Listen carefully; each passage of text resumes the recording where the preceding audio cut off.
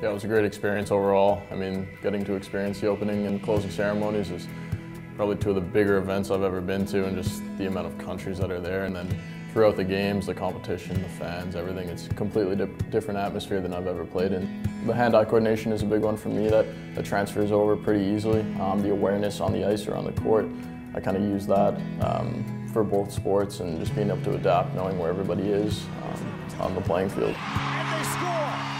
Hickey buries it. It's a 3-2 hockey game. It was definitely a tough commitment, not being able to play sledge much at all going into Rio, but it's one of the many sacrifices that I had to make. I wouldn't change it. I mean, it was a crazy experience and I loved it. I took, I would say, a good 2 or 3 weeks off after Rio, and then the focus went straight to sledge. So I missed the selection camp for that year for hockey. Luckily, coach gave me an opportunity to kind of have my own selection camp at a training camp they were holding. So I was very lucky to have that opportunity and stuck with it ever since.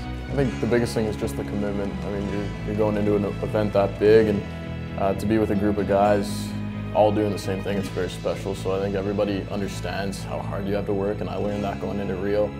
We didn't do too well at all in Rio. I mean, we finished 11th out of 12 teams. So I think what I took from that was just how much harder I'm going to work going into this Paralympics. Hockey is Canada's sport, and that's the way I've always looked at it, and my true love is hockey. So I think I put more pressure on myself, and I kind of feel more pressure from that, but it's definitely exciting, and I'm going to take what I learned through Rio and the pressure that I dealt with there and just transfer it into PyeongChang.